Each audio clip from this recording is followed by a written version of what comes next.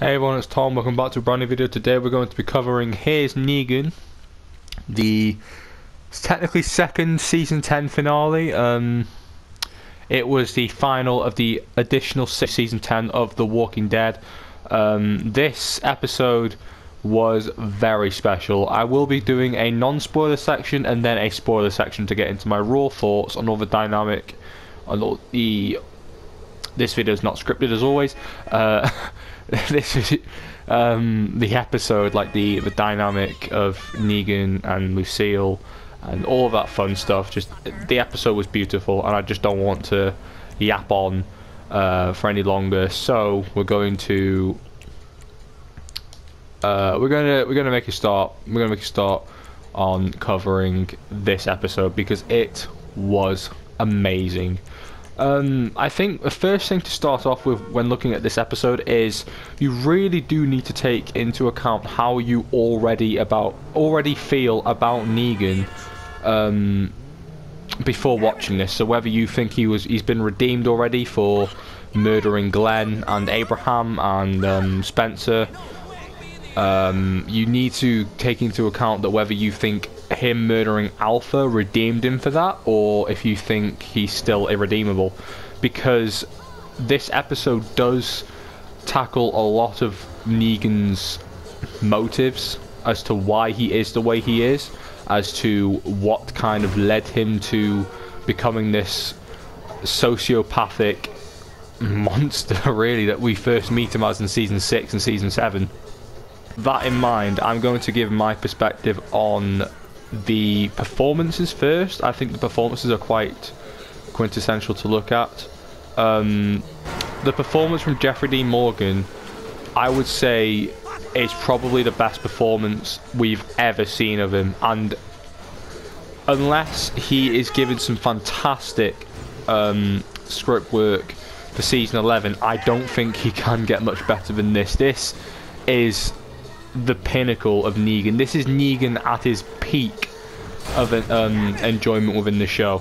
Jeffrey Dean Morgan absolutely nailed it. I would almost go as far as to say that the performance in this episode is almost on par with Andrew Lincoln's performance as Rick Grimes in his final episode, because this really does feel like Negan's final episode, even though we will be seeing Negan again in season 11. This really does feel like the end of Negan, and this is also venturing on whole new material for Negan, because this is where the spoilers kind of come in.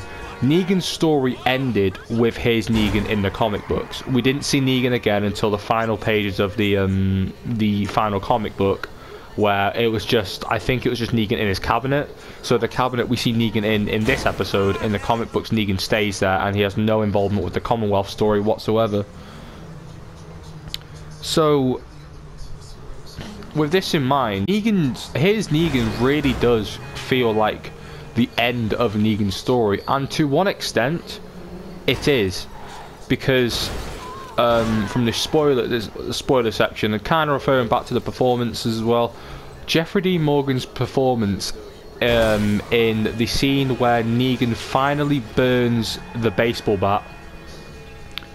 I say finally, but that never happened in the comic books. It's just when Negan finally lets go of Lucille, his performance was heartbreaking. It was beautiful. It was literally some of the greatest performances I've seen on TV since Rick Grimes' final episode and Michonne's final episode, and like it was brilliant. It was such an amazing moment. The performances from not only Jeffrey Dean Morgan but Hilary Burton, who, might I just add, is Jeffrey Dean Morgan's real life wife. Didn't mean for that to rhyme, but cool. She was amazing. She was absolutely stunning in the part of Lucille. It does make me quite sad that we can't see any more of her as Lucille, because I don't think they will be tapping back into Negan's backstory. They've told everything they want to tell. They don't need to show the scene where Negan beats up the kid's teacher, the kid's parent. They don't need to show that moment in the bar because they've already done his brutal side. They don't need to go any further. They've done Negan's backstory. We know what happened to Negan now before we met him in season 6, and that is amazing. The writing of that episode is some of the best writing I have ever seen on screen. It really it feels like the most amazing novel taken directly. This is where source material really does. You either use it or you don't. And this is where my issue with shows like Riverdale. I love Riverdale. I'm loving season 5 at the moment. I think it's way better than season 4. But that show does not use the source material. It doesn't use the... It only uses the characters and the names of the Archie Comics universe. The Walking Dead doesn't. The Walking Dead takes key moments from the comic books, develops it, will change some things, but it always follows the comic roots. They are taking a step away from the comic book universe with The Walking Dead. The Walking Dead will be on the Rick Grimes movies, but this episode really does serve justice to the comic books, especially Negan's role in the comics, because we see Negan at all of his best roles in this episode. We see his broken side, we see his strong side, we see the return of Savior Negan. Everything side of Negan where the state of mind Negan was in when he murdered Glenn and Abraham, that's back. The Negan we see when he was pleading for Maggie to kill him, that's back. The side of Negan that is apologetic for what he did, he's back. We see Negan as the hero, as the villain, as the, you know, just the badass that he is. And Jeffrey Dean Morgan and Hilary Burton seriously do this justice. I think for me the one moment which was like, yeah, this is my Negan. This is my Negan right now, was the scene where he just lost Lucille. She just died. Obviously she overdosed herself from the drugs, and Negan, he burns down his house with that amazing song playing. That amazing song. I listened to that song on a walk just before, and I started thinking of my best friend. Like, honest to God, that song was just, it was beautiful, no pun intended, considering the song is called You're So Beautiful. It was amazing. And the scene where he does burn his house down, you can instantly tell where he's about to go, and he was gonna go kick some ass. He knew for a fact he was gonna go do it, and he knew for a fact that even though he'd never killed anyone until the first person he bashes with Lucille, he knew he was going there to kill. And that for me was just, that was the birth of the Negan we met way back in season 6. And like, as much as I hate what he did to Glenn and what he did to Abraham, I'm actually kind of glad they went with those decisions, because it wouldn't have made an impact if he killed someone like Aaron or who else was there, Rosita or Sasha. I mean, Sasha did die, but it didn't really, you know, it wouldn't have made an impact if it wasn't Glenn or Abraham, just one of them really, or technically more so Glenn, but both of them were such important characters to the show. To have Negan come in and kill them so violently and so visually, graphically, you're gonna start off hating him. The things he says to Rick in season 8 after Carl dies, saying that Rick failed him as a father, you're gonna hate him for that. Even if you think Rick is in the wrong, it's still, you know, you're gonna despise Negan for what he said. But that episode really does, it brings back everything, and it closes Negan's story off perfectly. We even see a flashback of Rick slitting Negan's throat when Negan does go to find Lucille at the same place where All Out War ended. And I thought that was a brilliant callback. It really did close off that section of Negan's story. And now Negan, there are so many routes he can take. in terms of Negan's story, I don't know what they can do, but having said that, Michonne is no longer in the show yet, and I do think she will make a comeback with Rick in the final episode, so that's why I'm saying yet. As Michonne is not going to be around for the same part as she was in the comic books for the Commonwealth story, I do think Negan will take over Michonne's story arc in the Commonwealth arc, and I think this episode in particular does kind of sets up a possible storyline for Negan in season 11, bearing in mind this will be his final storyline, as season 11 is the final season. I do think it's a possibility that Negan will meet Janine again in the apocalypse, and therefore they will do the secret child thing, which was originally what Michonne's story arc consisted of in the Commonwealth story, where Michonne found her long lost son, I think.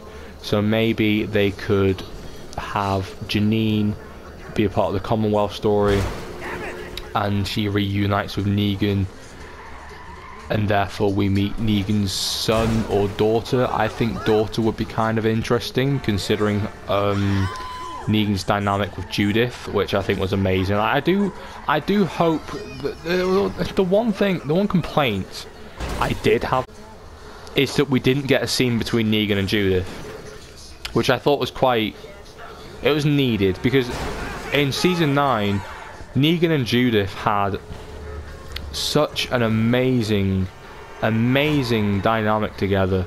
It was fantastic. It was like I don't even know how to describe it. It was fantastic, and they didn't do any of that in year 10. Oh god, season 10. They didn't do any of that, and I was quite disappointed. Not just with this episode in particular on that front, but the whole season. Like, you had such an amazing relationship between Negan and Judith, and you did nothing with that in season 10. And I thought, you know, in season 11 you've got to at least do something with it. And season 11, especially after this episode, I don't know what to expect. I got huge season 9 vibes from the final shot of Negan and Maggie staring down at each other, and I'm like, is Maggie gonna go after him again? Are we gonna have a repeat of Daryl versus Maggie and Daryl versus Rick and Michonne? Are we gonna have a repeat of that? I mean, Rick and Michonne aren't there anymore, so who's it gonna be this time? Is it gonna be Carol versus Daryl and Maggie? Is it gonna? I don't want that, to be honest. I don't think it will serve the episode purpose, but I do think that with Negan being in prison and also being in the same town or same settlement as Maggie, I do think season 11 will diverge from. I think the Commonwealth will be the central story, but it will not last the whole 24 episodes. My hope is that season 11 lasts in 3 parts, bearing in mind that it's 24 episodes and not 16, so you could do 8, and then another 8. I think the first 16 episodes will revolve around the Commonwealth, but the final 8 episodes will be how the Walking Dead story comes to a close, and I think that's where we will see Negan and Maggie go head to head. We'll see Rick and Michonne return. We'll see Daryl find out that Rick's alive. We'll see Rick meet his son. We'll see all these different aspects. We will probably lose fan favorite characters, and the stakes will be higher than ever, which is why I think it's a possibility Negan could die in season 11, considering how he never died in the comics, and they have ended his story as of this episode. He laid Lucille to rest once and for all. He promised her that she will do her fighting. She will do her fighting for her. He has promised her all of these things, and they've really in story with this episode. And I've mentioned that so many times because it's true. in terms of source material, there is nothing left this episode there's nothing left The Walking Dead can do with Negan.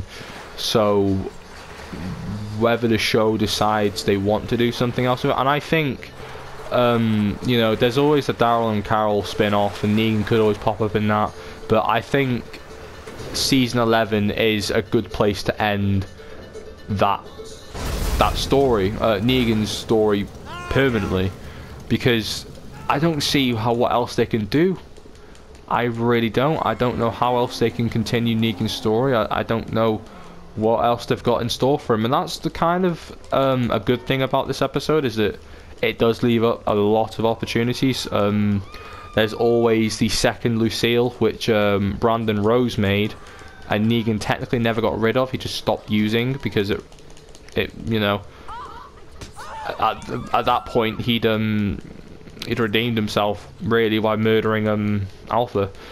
There's the dynamic with Lydia. Who is Lydia going to side with now, considering she's close with Daryl and Negan? She kind of looks up to them both as father figures. Is there going to be tension between Daryl and Negan now that Lydia is close with them both? Now that all these things are kind of put into perspective, just what's going to happen? And this is that we do still get to see, I think we will see Negan take up the forefront of season 11, and he will not so much revert back to his old ways, but I do think he will take a humongous